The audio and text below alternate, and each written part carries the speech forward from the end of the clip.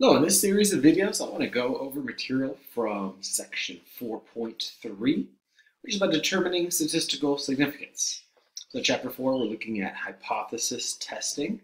So let's look at a quick review question. Suppose we have a randomization dot plot for a null hypothesis that p equals 0.5. So here's the null down here. H naught is p equals 0.5. The alternative is that p, the proportion, is less than 0.5.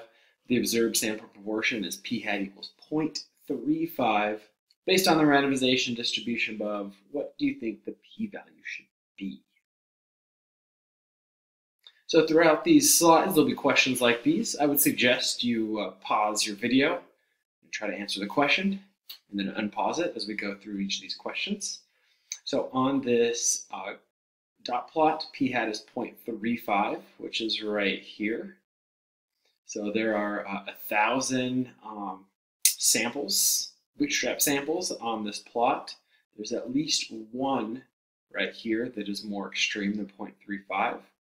So the p-value is going to be the proportion in the extremes, which is a less than, so we're looking at a left tail. So this is about 1 in 1,000. So your p is going to be about 0.001. All right, looking at another distribution. Now we're assuming the null hypothesis is that correlation, that's that character rho, correlation is 0. So we're assuming no correlation right here. And the alternative, that there's some positive correlation between two variables. Which sample statistic shows the most evidence for the alternative hypothesis?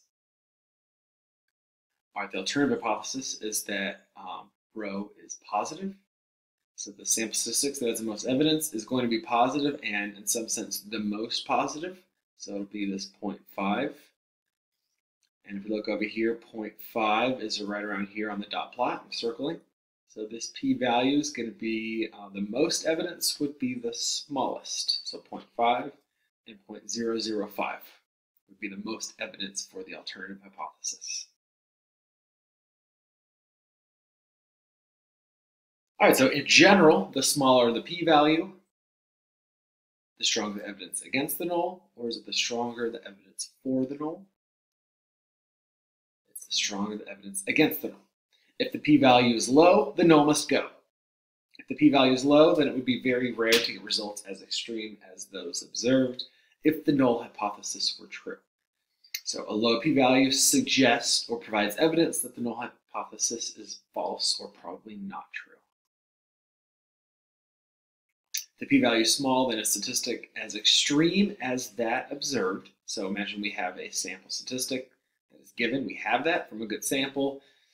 If the p-value is small, then the sample that we have would be unlikely if the null hypothesis were true, providing significant evidence against the null hypothesis. The smaller the p-value, the stronger the evidence against the null hypothesis and in favor of the alternative hypothesis. The smaller the p-value, the stronger the case against the null hypothesis.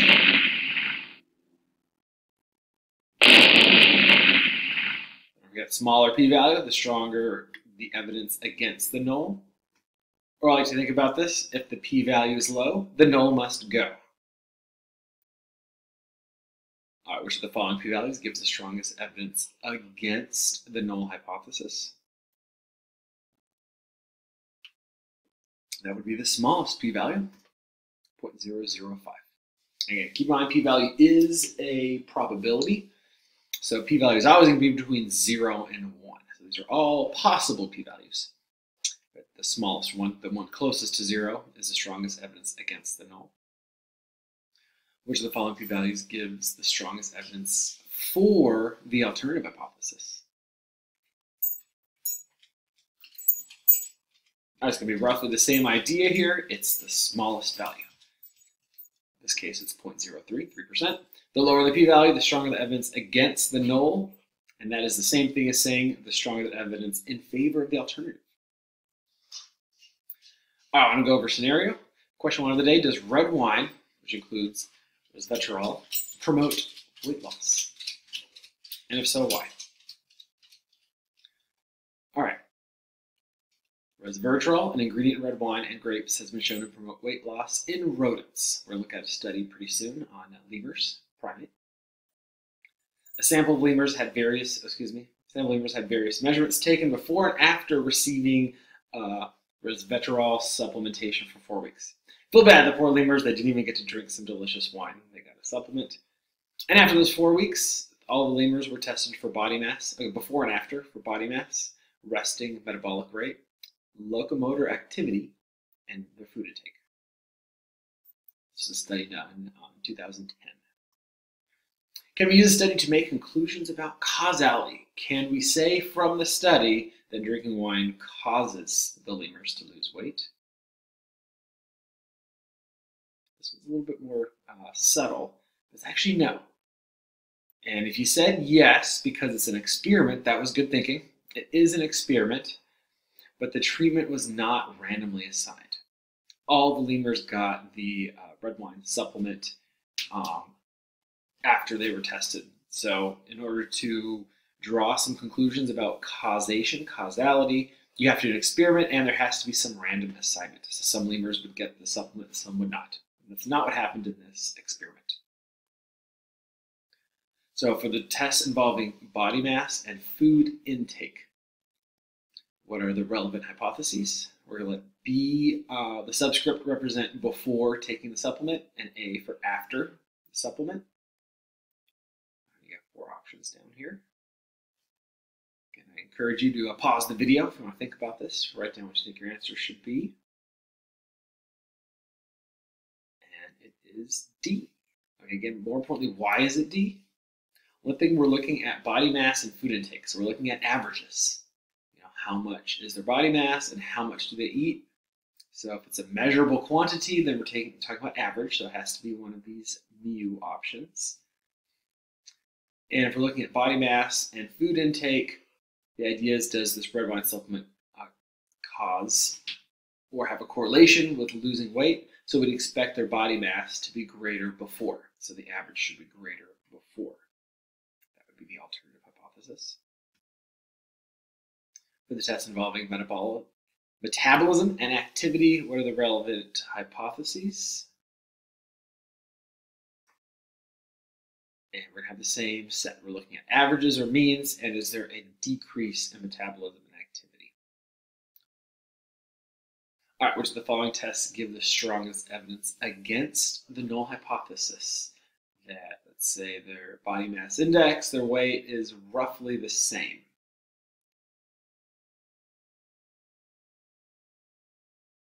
In this case, we want the strongest evidence is going to be the smallest p-value, 0.007. So the smallest p-value, so basically this evidence shows the body mass is most likely to actually have the change from the supplement.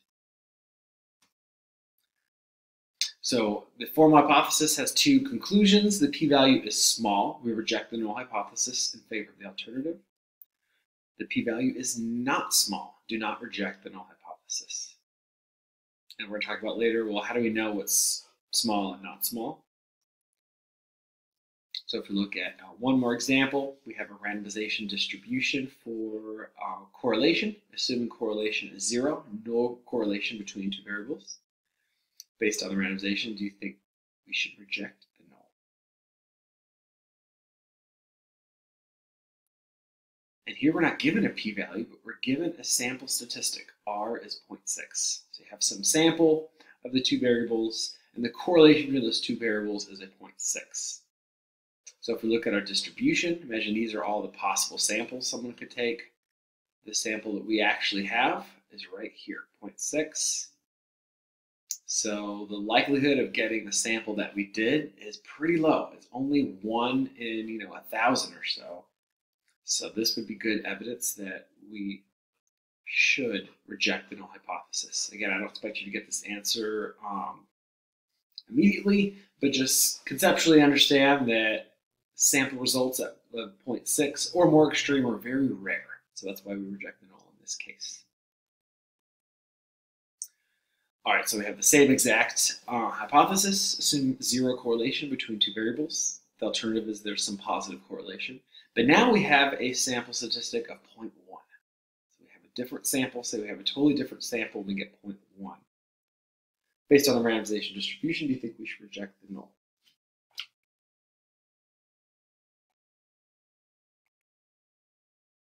So to answer this, I'm hoping you're looking at, well, where is 0.1 on the x-axis?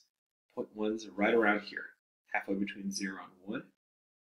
So I'm going to circle now. The p-value is the likelihood of getting this 0.1 right here, or more extreme. So 0.1 or more extreme, this looks like it's 30% or so of the data of these samples have a 0.1 or greater. And it turns out, if we plot 0.1, it turns out to be 0.335.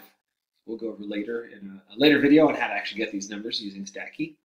But for right now, we have a very high likelihood, 33–34% chance of getting sample data like this or more extreme. So we should not reject the null. Again, we're not going to say the null is correct, but this does not provide evidence against the null. This is likely to happen. And let's say we have the same situation. Assume that there's no correlation between two variables, and we have now a third sample of the two variables where the correlation is 0.336. So where does that lie on the x-axis? Maybe right here or so. So if we plot 0.336, this ends up being about 5%. So not the 1%, but 5%. Should we reject the null? This is probably more something involving personal preference, maybe some human psychology. Usually right around 5% is where we don't know. So what do we do in cases like these where it's not very clear? And this I think is pretty clear. We do not reject. It's likely to happen. In the previous example, that 1 out of 1,000, that's a pretty clear example we should reject. So what do we do in these kind of gray area, middle of the road scenarios where it's not likely, but it does definitely happen? All right. So that's what I was talking about before. What do we mean by small? Again, we're going to reject the null hypothesis. The p-value is too small, and do not reject the null if it's not too small. But how small is too small? So we're going to bring in this idea called a significance level. Significance level alpha is the threshold below which the p-value is deemed small enough to reject the null. So p-value is low, reject the null, and that low means that p-value is less than alpha. This Greek letter alpha is the character, the variable we use for significance level. If p-value is greater or equal to this alpha, then we do not reject the null hypothesis. So this alpha is essentially the cutoff line. All right, briefly want to talk about why is 0.05 used.